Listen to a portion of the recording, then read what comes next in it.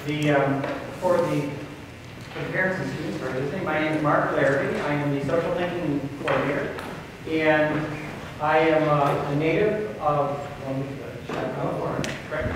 I'm a native of this area. I grew up in the neighboring town of Lenox. Graduated from the local high school and then went off to college. I have degrees in science, especially. I have degrees in geology, geophysics. I later on got a degree in computer science. I have master's degrees in teaching and in theology. I worked as an educational consultant in West Virginia for about 10 years, and I worked for CIP for 10 years, about 10 years. In various accounts. And you had hair when you came. I noticed by the lack of social thinking ability right there. Okay. And I'm Katie Platt. I'm one of the social mentors here. There's 4 of us. I also am part of the residential staff as well, and I teach some of the interpersonal skills classes. I'm originally from New York. I moved to Massachusetts about 6 months ago. I have a master's in education, and I taught at various public schools in New York State up until I came to CIP.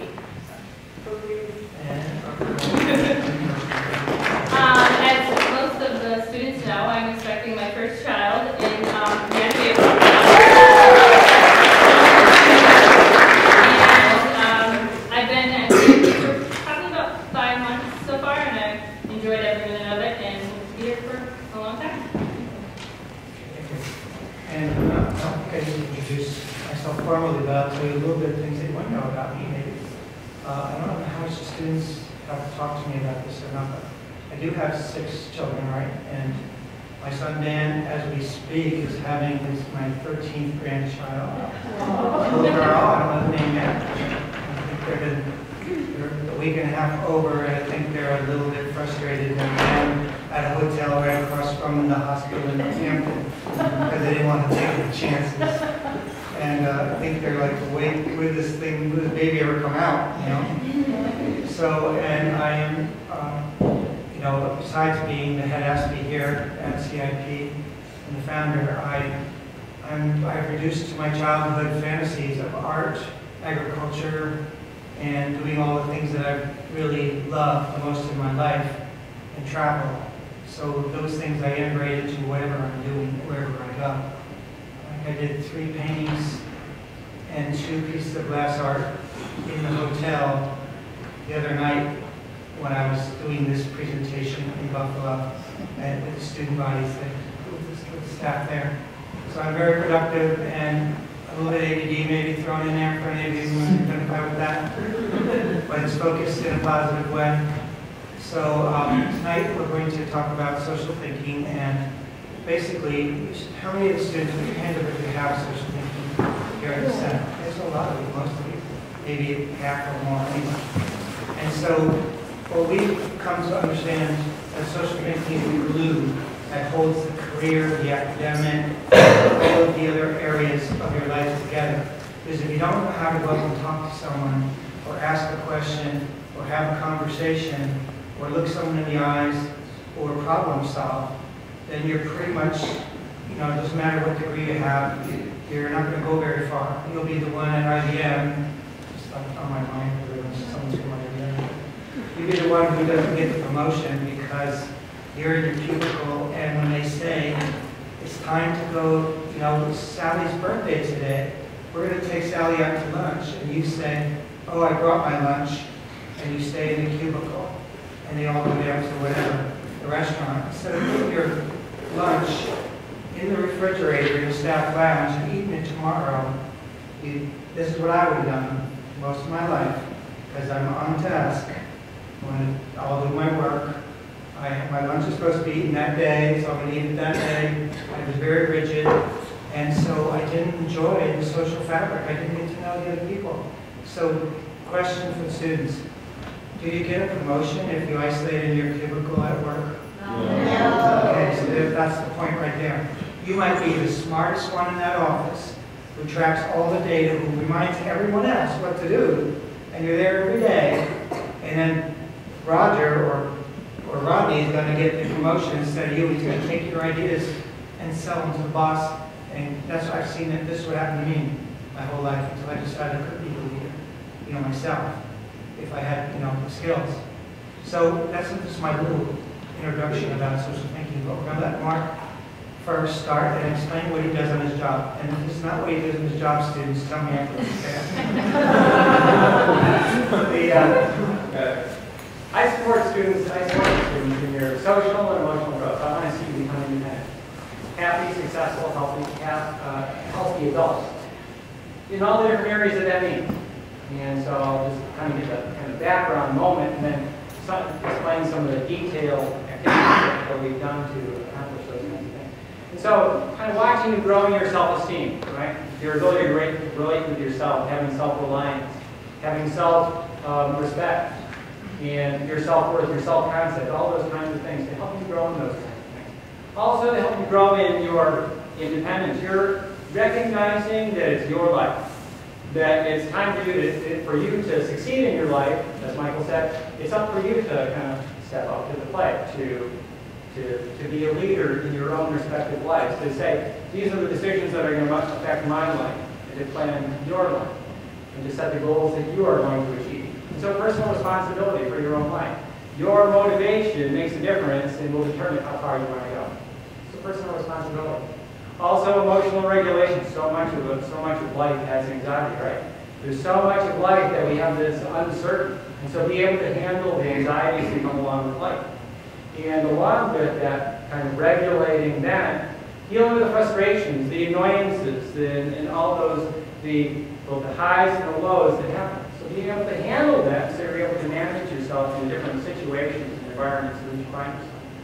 And then there's the living skills, some of the living skills that you just got to know. If you want to have a job, you got to know how to get there. You got to know how to take transportation. You got to know, if you have a car, how to drive, how to follow a map or your GPS, how to get yourself to where you need to go. Then also there's the kind of career kinds of things, the social dimensions of the career kinds of things that are so important. Your ability to listen to understand the instructions that the boss is telling you, your willingness to follow those kinds of instructions, your ability to plan out the work that needs to be done, your ability to problem solve. After all, the boss hires you with the idea that you'll be able to do the job independently. When problems come up, you'll be able to solve those kinds of things. And you'll be able to ability to do the job in a way that it's done well. That's a quality job done, so that with speed and accuracy and detail and all of those kinds of things that have social dimensions in it. And then your relationships, developing friendships. Your parents, they're at a point in their lives when they no longer rely on their parents for the affection, attention, belonging, acceptance, and likewise yourself. Growing up, we rely on our own parents for the attention, the affection, belonging. But when you become adults, where does that come from? It becomes from your ability then to develop friendships. And so focusing and encouraging you in developing the friendships, the skills for developing friendships that are important in your life. So all of this kind of the social emotional growth, as you so frequently say, it's like it precedes so much else. For that we do everything. We do lots of activities outside the classroom. I'm a big believer in teamwork kinds of things. And so we put on a haunted house. The students did a phenomenal job working on a haunted house this past fall. They worked in teams, each group, each class having a responsibility for working together, designing, planning, building, and then performing in that. We put on a talent show, and for that, a number of the students had to go out into the community, to business leaders, and to speak with those leaders, would they be willing to give a donation that would go to the Senate here, as well as the autism group, and autism support group, community resources project. And for that, they practiced a script, they practiced with each other, they practiced with me, they practiced with another staff member, and they went out and did it. And some were polished, some were more polished than others, and yet all displayed courage in being willing to do that. Personal presentation, the impression that you make, the communication, the not knowing what to say, but in the spur of the moment coming up with something to say. and kind of the confidence that comes through small successes, successful accomplishment of those kinds of things.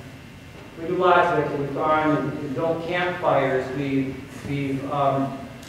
had socials in the apartments. Last summer, Jackie remembers we were carving strawberries and having a little ice cream social. We had to carve them, and then having another activity. We had at Sabrina's place where we had Jenga, and she had to host the thing, kind of doing the kind of a balance kind of game. We've done gaming in the apartments where people like Katie, Joe Warnock, and a few others, and Victor, hosted games where they were responsible for hosting it, not just playing a game, but then hosting it, building teamwork, showing others, giving support, since they were the experts in the game, showing us how to play it. And so putting them in the role, using an interest that they have, putting in the role of playing. So we do lots of different kinds of activities. I try to use, they can go on and I'll ask you a question. Yeah. So what specifically do you do? Your appointments and things, and how do you work it? I mean, you have group, and you have small group or individual sessions, or how do you run it? I have classes. Okay. So I have mostly classes, and in those classes we try to especially work on projects. Also, I have one-on-one with some students, a few students, and then in addition to that, there's the overseas support of the social mentors. Okay. And another question would be, so each student when they come in, I want to give you some, and I'll let you go from there. Each student when they come in, we do an assessment basically, and you students know, each one of you knows that there are three main areas in social thinking that you probably need to work on the most, whether it's conversation skills or whatever, whatever they are. So after you identify those with them, how do you sort of write prescriptions for things that they might try in the community so that they can sort of test out their abilities? And what is, that's one question. And then what are curriculum areas that you sort of talk about as far as social thinking in classes? As far as prescription goes, it's tailoring especially happens to the social mentoring. And so that when you write down some of the goals that you stated, when you came in here, for example, I'd like to develop friendships, or I want to improve my social skills, or it might be high friend factors, some things like that. Using that, and also some other goals that come along in discussions with you, in discussions with your parents, in discussions with the career coordinator, there's a few goals that are identified. And then with the social mentors, we come up with ideas. For example, it might be eye contact, it might be maintaining conversation, it might be the reciprocal conversation and working on how to have a reciprocal conversation. It might be interrupting. And so one student had a survey that they did and went to a local, there was a bookstore here at the time. They went into the bookstore, and as part of the thing they asked a survey, did a survey to some of the people there. So we try to take the goals that are mentioned, and through social mentoring, especially tailor it to work on those kinds of goals. Second part of it was what kind of areas do I cover in my for the social thinking. So the areas I first want to talk about careers, because that's a special focus for us. The employment rate amongst those on the autism spectrum is low, very low. It's an area that's critical for being able to live, being able to be independent. So we want to encourage and support that. And so the areas that I focus on there, and the areas that employers have identified as well as key areas to work on, include special teamwork kinds of things. When there's kind of a person relationship to the task, and that involves things such as planning out your work, instruction following, problem solving, and quality of work. So I focus on those kinds of things. My students have seen the sheets, they're very bored. Okay, let's take a look and see what you're doing in this area. And then also on the social side of it, dealing with conversation kinds of things, and starting conversation, maintaining, not interrupting, that kind of thing, as well as manners, forms of manners. So career becomes very important, and we've done that through interviews, through the impressions that they during the talent show, And I use that that form, those qualities, as a debriefing tool when I'm working with students in their various projects. Other than career, in addition to career, another hugely important area is friends.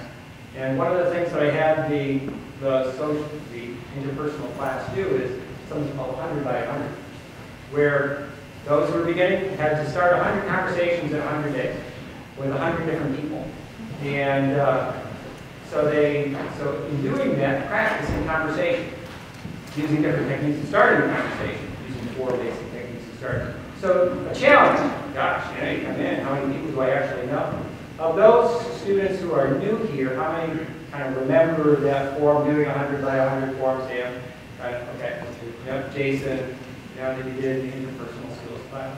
This term, kind of taking that on, doing the next step, okay, having a conversation. And then, so working on, so friendship building is another important area that we focus on. Okay.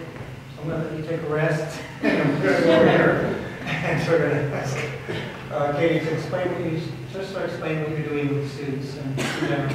Okay. Myself, along with the 3 other social mentors, have specific students they see on a weekly basis. Some students you see once a week, some students twice a week, depends. Usually in the beginning of social mentoring, you're just really getting to know the students, figuring out what are their interests, what do they like to do, building that relationship with them. So they trust you and they know that, you know, what they say will stay with you. Then like Mark said, the goals that they have, that they've identified they want to work on for this semester, we figure out what goals they want to focus on, and then we come up with activities that they want to do that are going to help them achieve their goals. So then usually that's when we go out into the community, we practice working on their different goals, whether it's through modeling, role playing, a lot of discussion, a lot of practicing out in the community. So getting them out in the social setting and being able to practice the skills, practice the goals that they need, that they want to achieve, and just practicing as much as they can getting out into the community. So let's say that's Cool. And an important point there is, while they're doing their special interests, so if they're interested in computers, they might be practicing conversation skills at a computer store, so that they're being able to enjoy what they enjoy and learn the skills that you want to learn at the same time. Isn't that the best way to do it? Like from gardening, I can learn social skills from gardening, and hopefully. right. Like there's an example.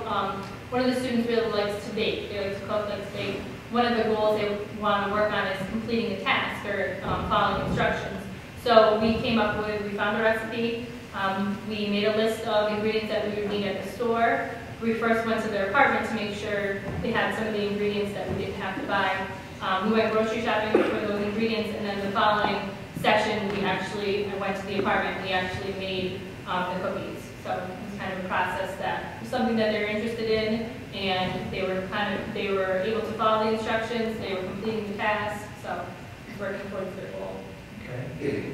So I would like to share a story with you about probably a student that had this social thinking story. So we had this student who came to one of the centers and went to the college for the assessment. You know, the assessment has to do with the college. And when he got to the college, there was a bunch of students in there and other people from the community. And the person who's worked there has worked there for years. And he saw a question on the test, and he brought it up to the proctor, and said, "This question's wrong. It's not correct. It shouldn't be on the test." You know. And she said, "Well, you know, just sit down and finish the test, and we'll just skip it or whatever." You know. And so he said, "No, this question's wrong. It's wrong on the test there. It's not the correct question." She said, "Well, just sit down." And so he finally sat down, but he pulled out his cell phone and he got it with his mom, and he said, "Mom, the question's wrong on the test." And it was disrupting the test. And the proctor came over and said, "You've got to put the cell phone away. You have to, you know, finish the test. Just ignore that. Put it down." So he said, "Well, the question's wrong." You know what I mean? And so he kept saying it, and she finally had to call the campus security guard and have him come in. And the student refused to leave the test. Said, "No, this question's wrong. You know, we can leave the test." Called the state police. State policeman comes, leads the test, finally. Well, actually, the academic coordinator was out in the hallway, and we called the academic coordinator and wouldn't leave either. And state police come, pick this up, and he's walking out of the building with the academic coordinator going, I don't know what the problem is, what are they all upset about, you know? And so, this is a true question, a true thing, but the staff at that particular center wanted that student gone. They wanted him out of the program. And I said, no.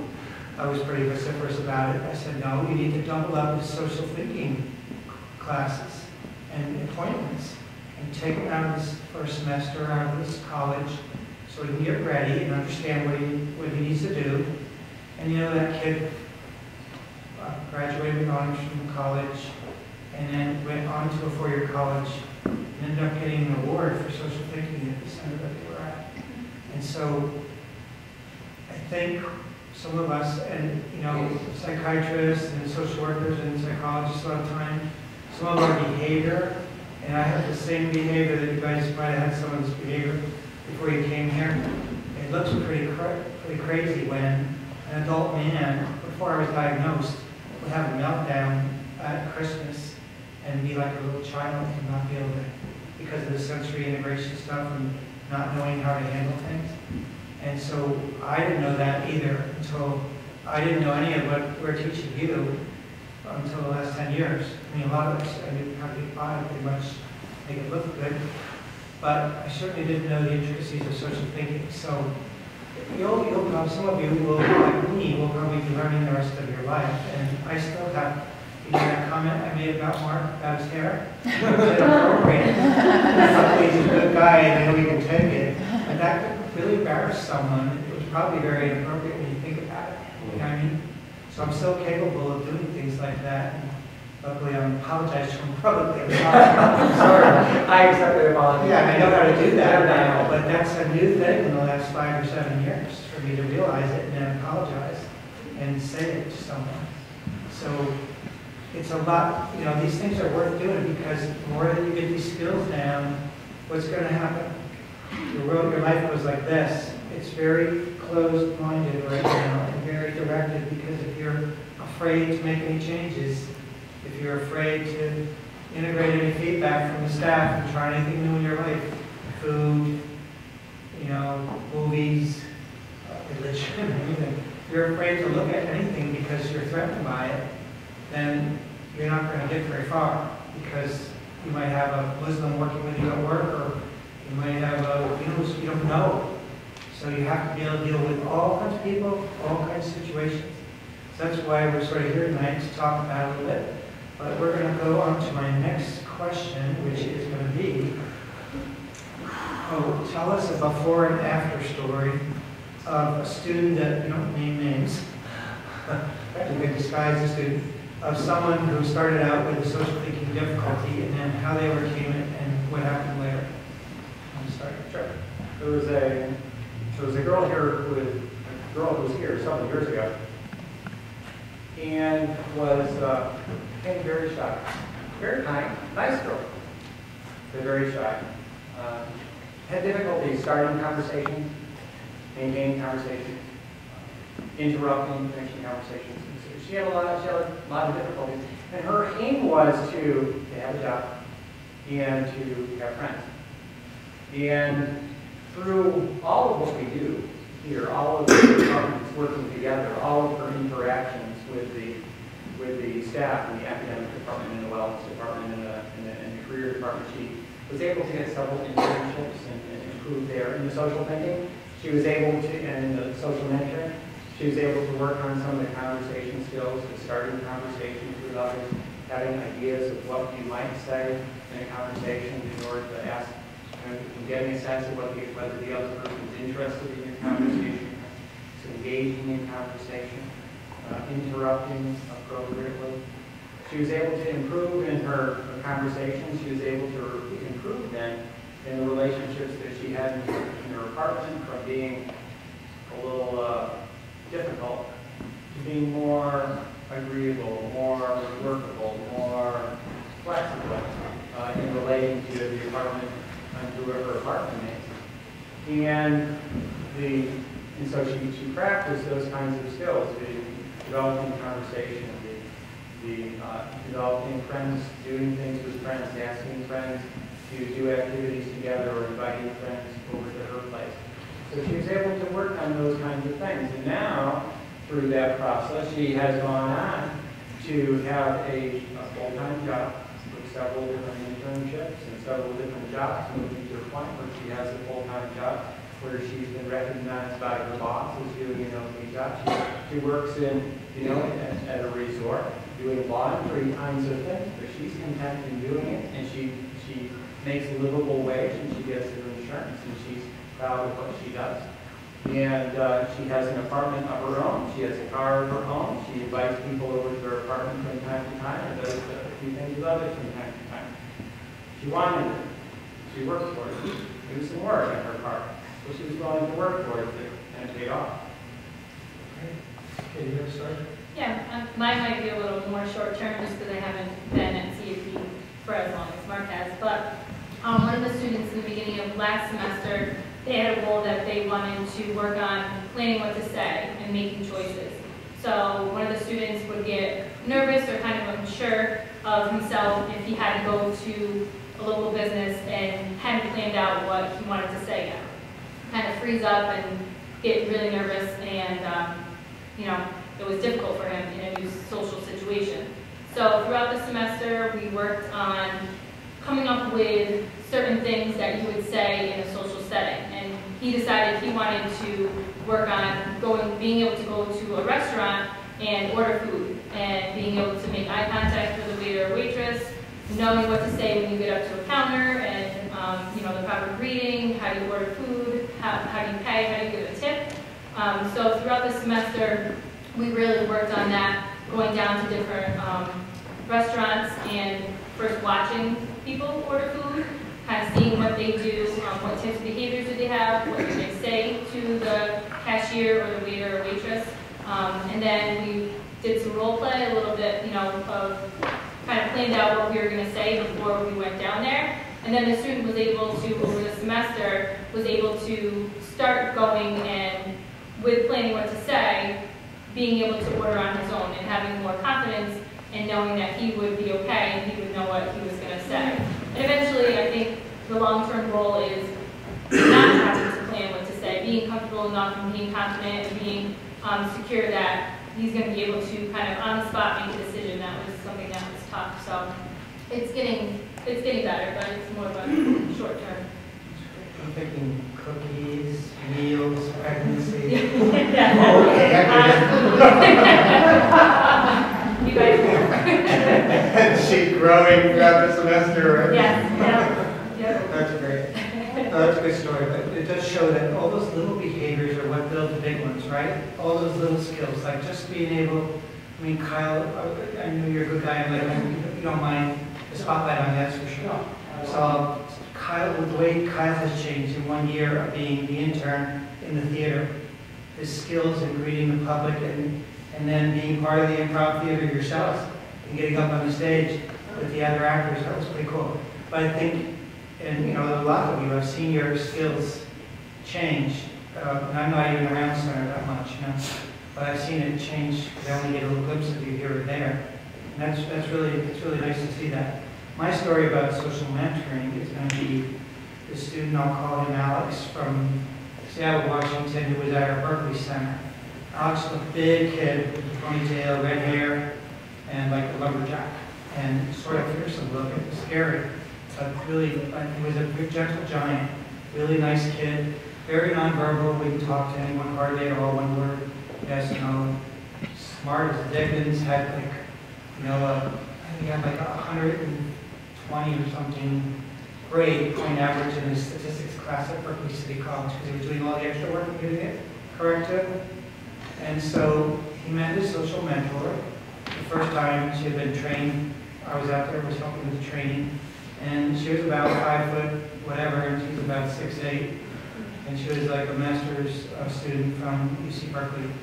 And so they met, and he liked girls, so he had a little trouble to talk a little bit more to girls. So he had a little conversation with her, and they decided what they were going to do.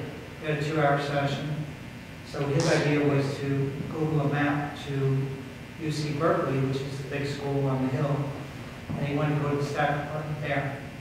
But they started talking about his main social thinking difficulty, which was conversation skills, reciprocal conversation skills, being able to have a whole conversation with people. How do you start it, how do you keep it going, and how do you end it appropriately, not just walk away from someone, quietly or something. So they just sort of integrated it into their conversation in a very normal way, just by talking about our own experience and everything. And they got up to the college, and he went up to the clerk at the office there and started to have a conversation with her about, or explain why I was there. They wanted to find out about information about the program, but then also saying, did you get your degree at Berkeley? Did you grow up here? And then having a little, 3 or 4 times back and forth conversation. In other words, not just yes or no, but, oh yes, I came from, Wisconsin or something, and then, oh yeah, well, my aunt was in Wisconsin, or whatever, oh, Madison, oh yeah, Madison, whatever. See what I'm saying? So it went back and forth, not just one little question. So we did maybe about 4-minute little conversation, maybe even 2 minutes. But that was probably the first conversation he had the whole year with anyone that went that long. And then, of course, when he's talking about his special interest, it's easy to talk about stat for him because he's so interested in it, right? It's the opposite of me. I would be like asleep in 5 seconds if you start talking about stat. But he started talking about stat and talked for like an hour about stat with a woman and signs up on their website or their e-news or whatever and signs up to go on weekend activities. Now, I don't know what kind of weekend activities stat people do, but I know that's not the place I want to be ever. I mean, I would go to the dog pound and, pick up the poopy rather than do that. It would be more fun. So this time of night, my sensory issues are gone, so I'm not responsible for my verbals past this point. And you guys relate to that at all? Yeah. So anyway, that was his story, and the kid did very well. And the academics were not the problem. And most of you, almost all of you, are extremely intelligent. That's not the problem. We tell your parents, we know that's not the problem. The problem is how you find the thing that makes you feel happy doing for work. And how do you get the social skills so that you don't do, I'm sort of exhibiting some of the inappropriate social skills later. But how do you, keep that, you self-modulate so that you can know when to ask questions on the job. So I have another little story about that, which is a student who was placed in an internship in a pharmacy, wanted to work as a cashier, but had to work their way to the cashier. So they were stocking. So here's the social thinking problem. They say, here, stock these boxes on these shelves, right? So the boss, what does the boss do? Does the boss stand there and watch you? No, the boss goes and does what they're doing at the cash register or whatever. So finish stacking stuff on the shelves. What do you do? Well, the student didn't know what to do, so he just didn't do anything. And so that's a social thinking problem because he needs to either do one of 3 or 4 things. He needs to either go to the boss and say, what do you want me to do now? Or even better, what this happened with the internship coordinator did was had him ask the boss for a list of things he could do when he would run out of things to do.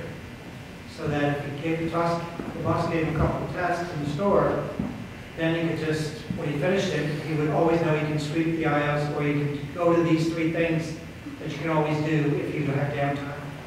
Because what would happen otherwise, the boss couldn't supervise this kid all the time. So what he would do is he'd say, well, I can't use him because he just doesn't get anything done. And the kid's very motivated, but he didn't know what to do and didn't know how to ask the question or ask for a list of things.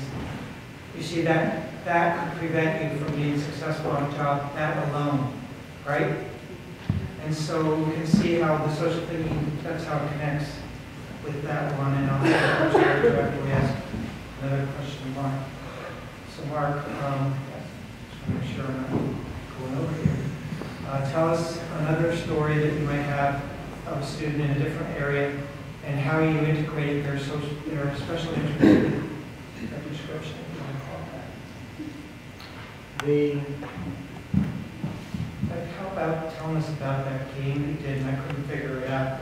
They had all these things on the stairway and then they were going all over the community. What were they doing? What's the fun game? What are we talking about? Tell us how. This is your acting. The scavenger hunt we did last year involved going throughout CIP's building, looking for hints that you could use to find out where you would get a certain prize. And you had to talk to staff about it, and if you went to the right staff, they gave you a little hint, and usually that hint was a number, whether 3 or 2, 0, 1, 2, 8, 9. It varied. And then you'd have to go to do another hint. And if you got that hint right, they would give you another number. And then you had to go to the third person to get another number. And those numbers might not make sense, but if you organized them, you got a certain room number over at the main building. And when you went to that room number, you were given a piece of candy. However, along the stairs going up the main building from the sidewalk were little numbers, 0, 1, 0, 0, 1, 1, 0, 0, 1, binary. I never figured it out, but because I'm not computer literate. But there was a student here last year who now lives in Pittsfield with one of my former roommates who was able to figure it out. And if you were able to figure that out, you got an extra piece of candy. So, and Mark organized that entire thing, and all the social mentors helped with that, and it was a lot of fun. The purpose was, yes. Several. One was fun. Secondly, the idea of starting conversations in different ways, using different techniques, whether it's by asking a question, making a comment. So the students had to go to different places to get the clues. They had to go to the library, they had to come to the Spectrum Theater tile, they had to go downstairs in the gallery where we had our reception. And then they had to go to the receptionist up at CIP. And each place they had something that they had a question or comment. They'd start a conversation. And through that conversation and completing that, they got the next clue. And these clues summed up to be, like Kyle said, where the room number, where the final piece of, where the treasure was. Instruction following, starting conversations, and kind of fun. Really kind of putting all those things together as a way, as a teaching tool. And to try to do as much as they could on their own. And they did. During the class period, and then afterwards, they went out and did this. It reminds me of I hired a staff in Berkeley to be our IT person, real smart guy in the community. And when I was talking to him one time, I said, well, I think you might have a little bit of Asperger's yourself. And I said, tell me a little bit about yourself. And so I said, tell me about your childhood. I said, what did you do for fun? So one of the things he started telling me about was that he still had a notebook that he kept as an adult. He was like 30 years old, 35 years old. Still had his notebook from when he was a kid, and what he would do is take a tennis ball and drop it off the top of the stairs of his house and see how many times it would bounce on another stair before it got to the bottom. And then he would keep track of it, so he could figure it out, the average number of times it would hit the stairs and all that stuff. And he still had that. I said, okay, you got Asperger's. I said, anyone would do that. I mean, it's all right to do it, but then keep it when you're 35. I think that's, tracking data like that and just keeping track of it and doing it all day long, But what would be a good job for someone like that? Yeah, accountant or working in a laboratory where you can focus on data, anything like that, or library, anything. Okay, I guess going back to the special interest, this is in kind of a broad sense. There's, first of all, I want to acknowledge all the students here for your broad range of interests. All of you have progressed, and really there's a number of things that you can talk about and just interact with others about. So I really praise you for that. And you're willing to have conversations on things other than your special interests. And while there are some interests that you have, you know, that you have that are used, and for example, the haunted house, for example, talent show, for example, this, what we're having next week, we're having a cabin fever event. For example, I had to do the interviews last year when you, remember when we had to do the interviews, and we used the videotaping for the interviews, and you had to see myself, and go to Colin, then you had to go out to a business. We had some business leaders who came in, you had to do a mock interview with business leaders, and so trying to use the kind of built-in interests of the students at their stage in life. I guess another one is with travel. You know, some of the students have been wanting to take the bus, and it's a little confusing to read the schedules and to follow it. So some of the students, whether it's Sean or whether it's Ethan, kind of encouraging, helping, going and take them to take local transportation so they can learn the bus system, so they can have more independent, get out there to the places they want to go to. Okay, you have another story you want to share? Well, some of you, the students, know that I'm not the most tech-savvy person, and my phone's probably from year 2005, but a lot of the students, well, some of the students are they know a lot about technology, they're very knowledgeable about computers, about phones. One of the students came up to me, and, well, we had an early session all the time, and he was constantly, you know, showing up late or showing up to classes late and wasn't really sure how to fix it. So he decided one of the goals for this semester was he wanted to be on time to all of his classes, all of his appointments. So one of the goals was problem solving, figuring out how is he going to be able to get to these early 8 o'clock classes or 9 o'clock classes on time and not be late for them or not show up at all. So he came up with a way that he can put it in his phone, and we came up with a checklist, different strategies that he can do, whether it be at night and in the morning, about 5 or 6 different things that he can do, and we came up together, most of them were his ideas, about how he could manage his time at night and in the morning and be successful and show up to class on time. One of the things was using his phone, having that in his phone, so a lot of you guys have your schedules in your phone or you're able to access a lot of the information. So he had the strategies in his phone. He would set his alarm, and one of the things was he put his phone on the other side of his room. And he would set like 3 or 4 alarms on his phone. So after the 4th one, probably being very annoying, he would have to get up and turn his alarm off on his phone. So that was just, and then actually it's been kind of a quick progression because that was probably a couple weeks ago when the semester started, and every day he'll come up to me and say, oh, I made it to class on time, I got there, I wasn't late, or I was only 5 minutes late. So something that he's been working on, but it's an interest to him because he likes technology and likes using his phone. So, all of this has to relate to careers because ultimately that's what it's all about, because you do have to have a means of making it for yourself. And like we said, the social is the glue that holds everything together, whether it's your relationship with your girlfriend or boyfriend or spouse or the woman at the bank, you know, behind the counter. So what we've learned is that the more you're willing to ask for help and talk to people and socialize, the better that you do. So, for example, short story. When my brother moved to Las Vegas, I had been operating 3 group homes there, and I hired him to come work with me, and I lived there 5 years before he came. And I went to the same bank all the time, only one teller. It was before computers, so you just cashed your check and you got money or used the checks for everything. And you made your deposit from your paycheck. So I went after 2 weeks. He was there. Yes, go to the bank, and I told him where to go to the bank. And then I went there like a week later after he went to the bank, same bank. When I go up to the teller, I've been going to the teller for 5 years, and I give her my check, and she looks at me and says, you're Jim's brother, and starts telling me all about my family and everything about me. And I thought, Jim has a big mouth. That's what I thought.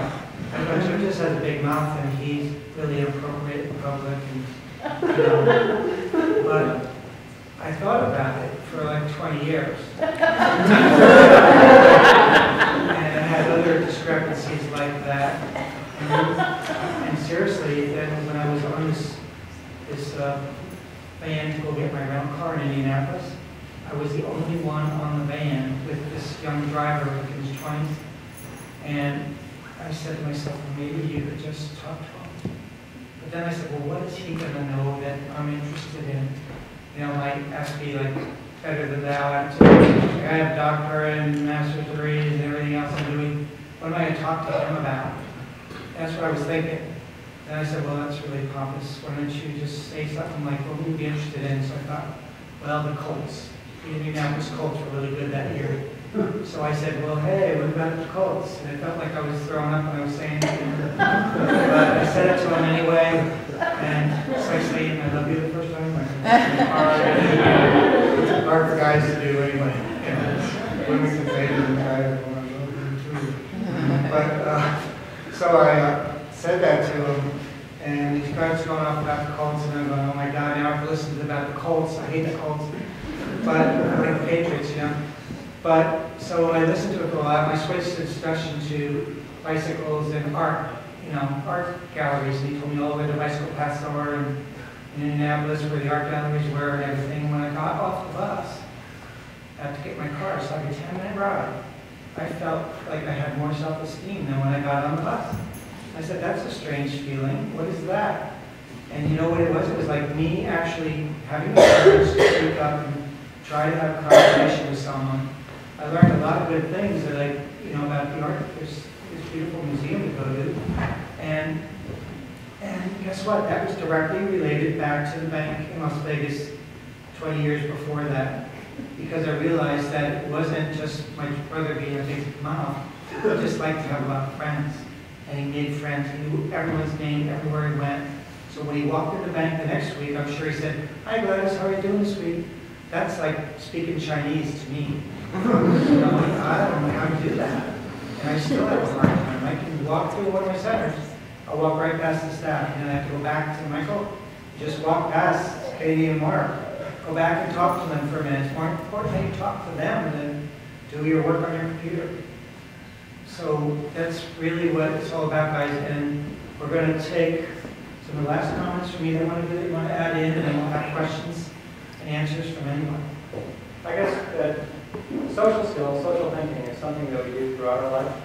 It's something that we all do. Something that we all can grow in.